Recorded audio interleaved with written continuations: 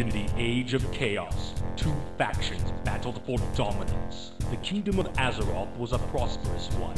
The humans who dwelled there turned the land into a paradise. The Knights of Stormwind and the clerics of Norsha Abbey roamed far and wide, serving the king's people with honor and justice.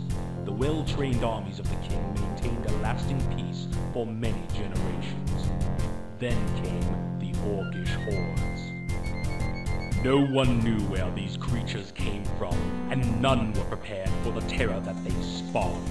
Their warriors wielded axe and spear with deadly proficiency, while others rode dark wolves as black as the moonless night.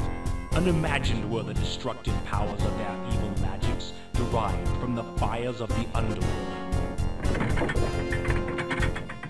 With an ingenious arsenal of weaponry and powerful magic, these two forces collide in a contest of cunning, intellect, and brute strength, with the victor claiming dominance over the whole of Azeroth. Welcome to the world of Warcraft.